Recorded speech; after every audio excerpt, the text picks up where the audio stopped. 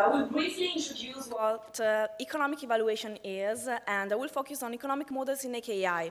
Later on, I will present a few studies in this topic, and I will present a study that we just started in Vicenza. It is actually on the network check test. So first of all, it is important to define what economic evaluation is. Economic evaluation is a tool for assessing the consequences, the benefits and the costs of competing uses of scarce resources. This is necessary to ensure that scarce resources are directed towards their highest potential use. Health economics is the application of the tools, the concepts, the theory of economics to health and healthcare. It is the analysis of the consequences in terms of costs and benefits of using new therapies as compared to their available alternatives. Currently, I work at the International Renal Research Institute in Vicenza in a multidisciplinary environment. So the multidisciplinary team is composed by experts in different fields, from physicians to engineers, biologists, pharmacists, nutritionists, psychologists, and of course also economists. But what is the role of an economist within such a multidisciplinary team? Well, economists take part in the evaluation process of new health technologies by means of assessing analyzing the available projects to maximize the benefits and at the same time minimizing the cost. This is a necessary step in order to allocate resources among the possible available investments.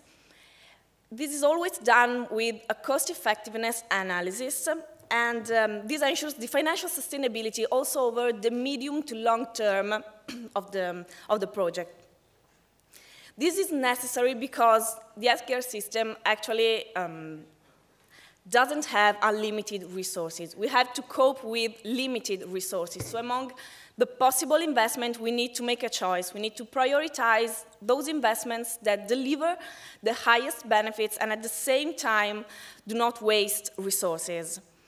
Health technology assessment, in this view, is a decision support tool involved in the decision process.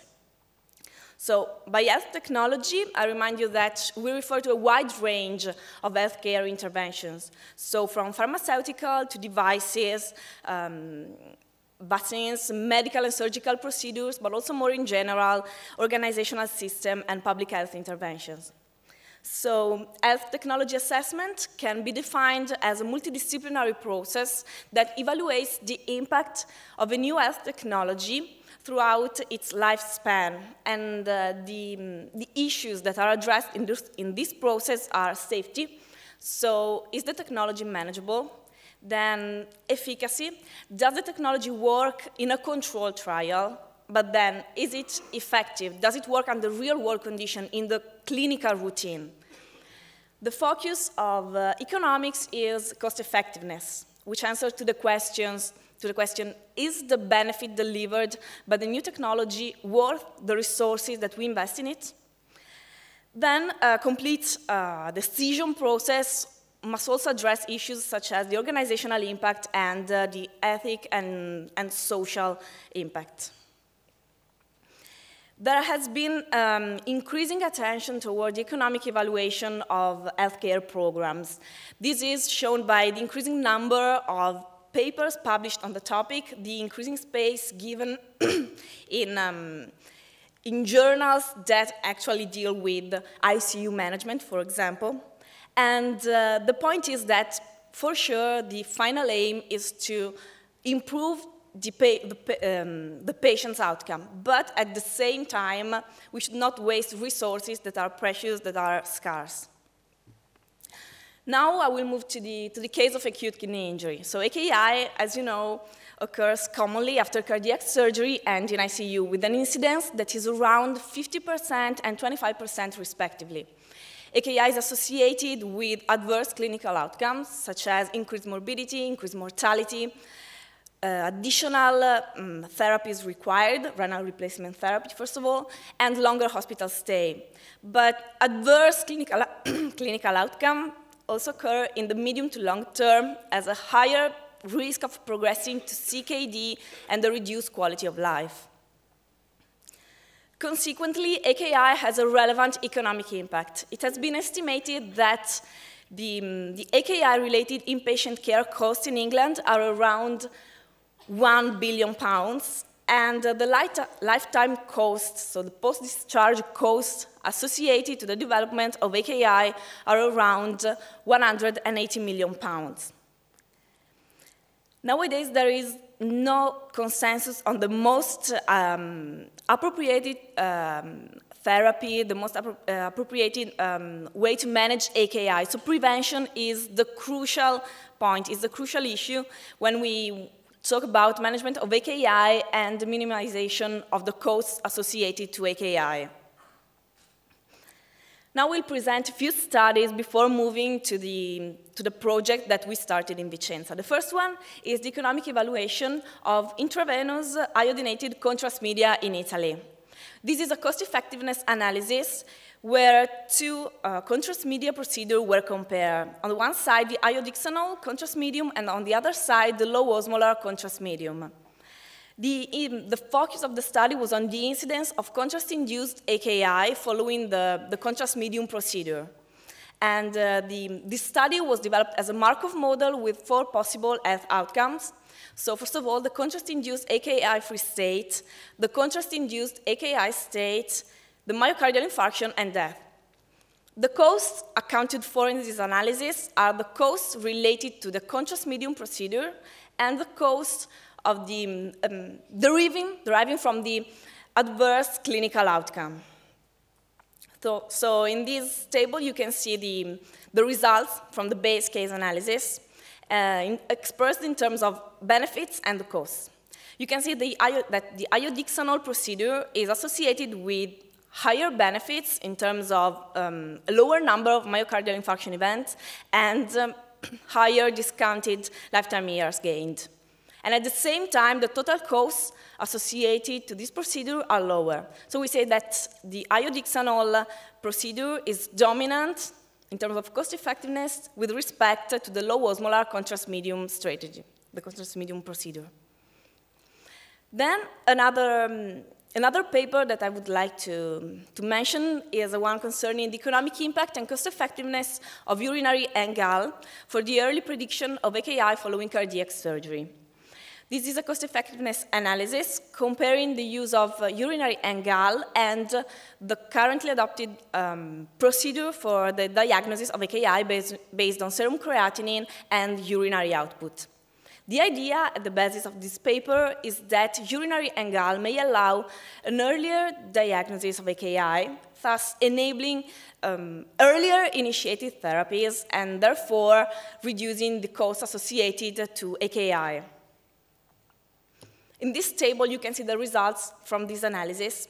In the first column, there are the costs and the effectiveness in terms of quality-adjusted life years of the standard of the current adopted diagnostic methods.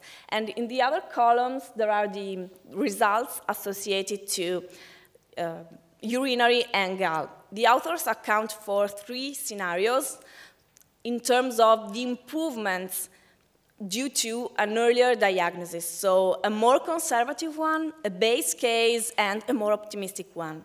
In any case, you can see that the NGAL diagnostic method is once again dominant with the current strategy. Now let me talk about the project that we started in Vicenza. It is an economic evaluation of the NephroCheck test for the early prediction of AKI. As you already know, the NephroCheck test measures the concentration of 2 biomarkers, TIMP2 and IGF-BP7. They are 2 soluble proteins expressed in the kidneys involved in the early phase of the injury. Their performance as biomarkers used together has already been assessed, and in the validation study it was found that they have an area under the curve of 0.8 for the prediction of AKI stages 2 and 3 within 12 hours following the test assessment. So, why are we willing to develop this study? This curve resembles the steps that lead to the diffusion of a new technology, of a new innovation. We are still in the early phase of the technology adoption process. And of course, we want some evidence that this technology is superior to the current ones. So we need to provide this evidence through studies. And this is exactly what we would like to do. So to find out if this technology is effective, if it is cost-effective. So this is the design of our study. It involves a retrospective phase covering the years 2014, 2015, and then a prospective phase that just started on the 1st June 2016. So going more into details. In the retrospective phase, we considered a cohort of patients undergoing cardiac surgery during 2014. And we developed a model for AKI risk prediction following cardiac surgery based on patients' characteristics at admission, on surgical procedures, and early postoperative treatments. Then we applied this model to a cohort of patients that underwent cardiac surgery during 2015, for whom nephrocheck test assessments were already available at several time points following cardiac surgery. Then the prospective phase consists in the use of the nephrocheck test routinely at the San Bortolo Hospital in Vicenza. In particular, the nephrocheck test will be used on all the patients at admission in the ICU and 6 hours after cardiac surgery. It is important to point out that the nephrocheck test provides a value for the biomarkers, and a threshold has already been identified at 0.3. This means that if the test provides a value for the biomarker that is higher than 0.3, then the patient has a high risk of developing AKI in the following 12 hours. This means that nephroprotective measures must be applied, must be undertaken. And in this sheet, I think you can read all the measures, the actions that the physicians involved in the study, according to the KDIGO measures, must undertake in order to prevent the worsening of patient conditions to improve their outcome. So to sum up the purposes of our study, first of all, we want to evaluate the predictive ability of the nephrocheck test, both independently and also we want to see how it improves AKI risk prediction through the model that we developed. Then we need to compare the nephrocheck test to the current diagnostic methods. This will allow us to assess the possible cost savings arising from earlier initiated therapy, from a more careful monitoring of the patient that appear to be at a high risk of developing AKI. I would like to stress one more time that this is a pragmatic trial. This means that the intervention is applied in a clinical routine. This enables us to assess the risk, the cost, and the benefits associated to the use of the nephrocheck test in the clinical routine as it will appear, therefore, under real-world conditions. We expect an enhancement of the current diagnostic procedures and the possibility to identify those behaviors that actually allow us to manage AKI and prevent the worsening of patient conditions. Of course, the final aim is to improve the patient conditions, but keeping an eye on the economic possible implication of the use of the nephrocheck test. So thank you very much.